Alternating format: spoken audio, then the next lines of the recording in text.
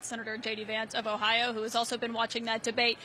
Jake was just talking about what it means when a candidate comes into the spin room after a debate. Is that a sign of a good debate or a bad debate in your view? Look, I think with President Trump, it's not a sign of either, frankly. I do think that he had a great debate.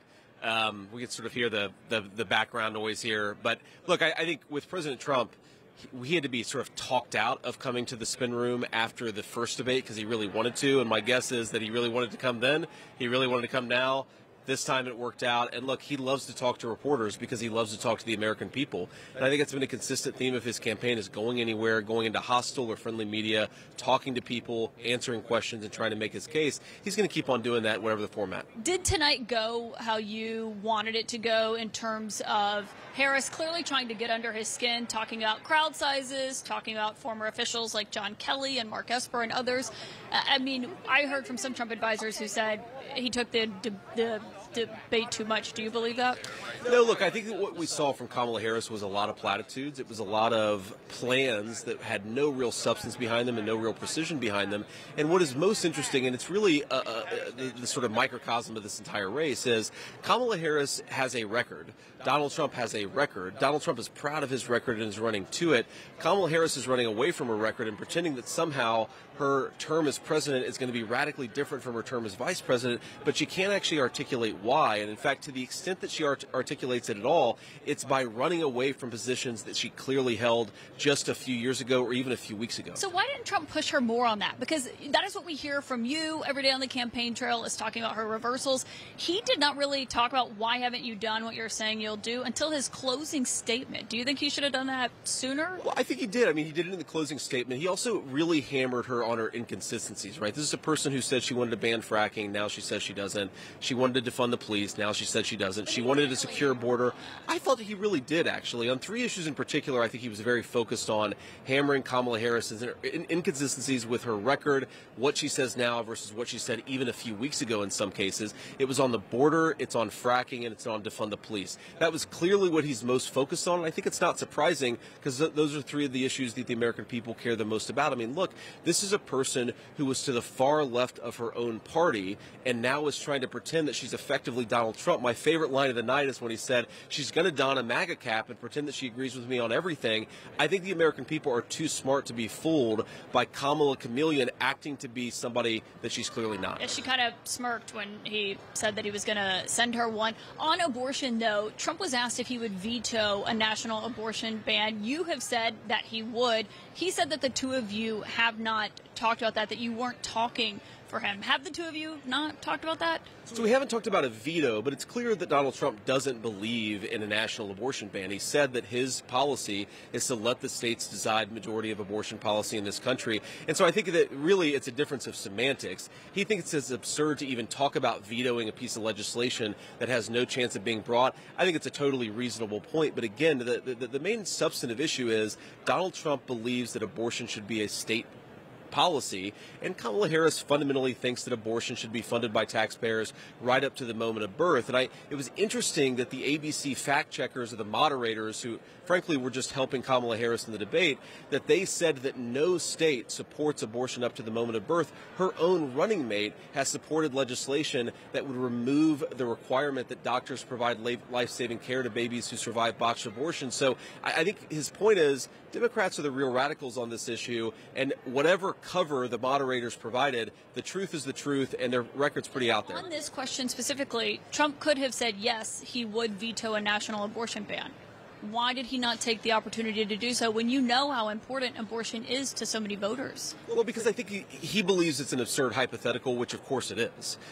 No national abortion ban is coming before the United States Senate or the United States Congress. If it did, it would maybe get 10% of those bodies to vote for it. Why did you say before that he would veto it? Why didn't you say that before? You didn't say it was hypothetical. Well, Caitlin, what I said explicitly is that Donald Trump doesn't believe in a national abortion ban.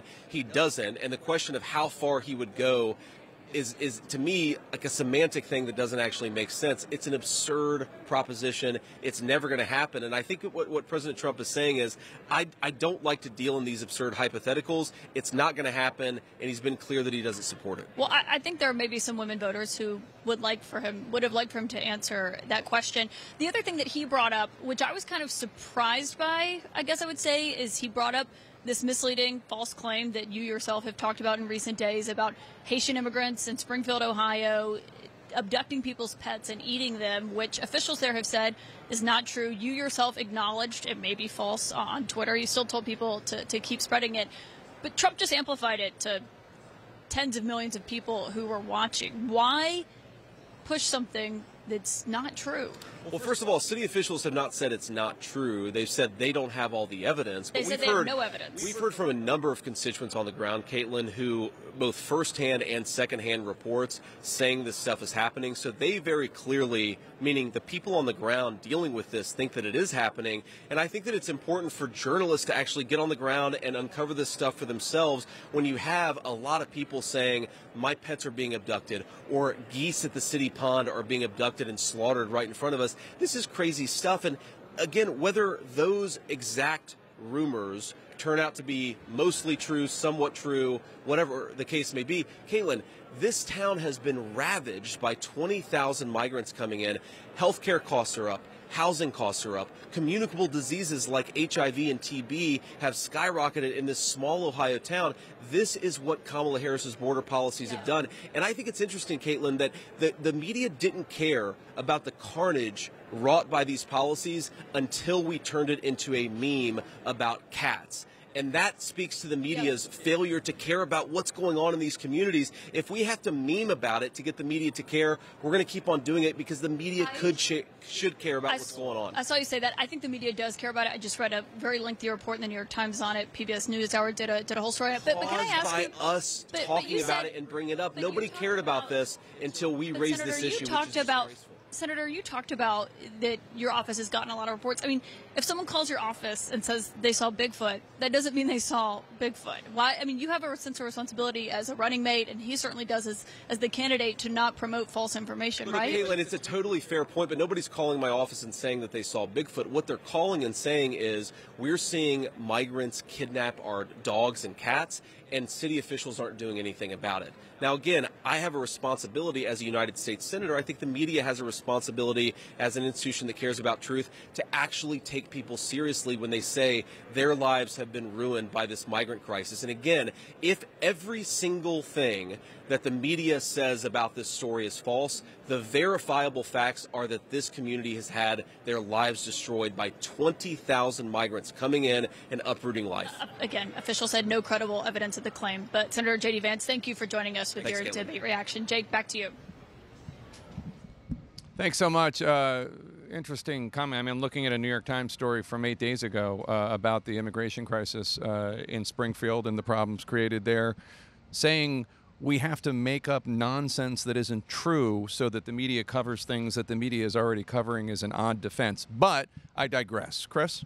Well, Charles Krauthammer, the late, great conservative columnist, talking about people like JD Vance in this particular case when they're trying to defend the indefensible, said, whatever they're paying them, it's not enough. And the fact is that he sat there and tried to contort himself into saying that, one, Trump had a great debate, he didn't, and two, to defend something that has been almost totally discredited. And, you know, and also I have to take personal offense at the idea that he says that the media hasn't cared about immigrant crime. There have been all kinds of stories and all kinds of coverage of immigrant crime, and every state is a border state. It was a big issue in the Republican convention. We covered those speeches. It was very affecting.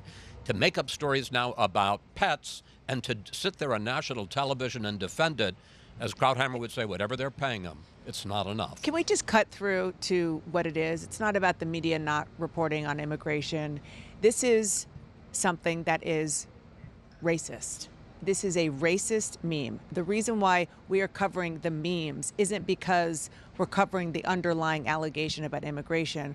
What we are covering are Republican public allegations, officials lying. Lying, but lying also suggesting that people of color are eating your pets. That's racism.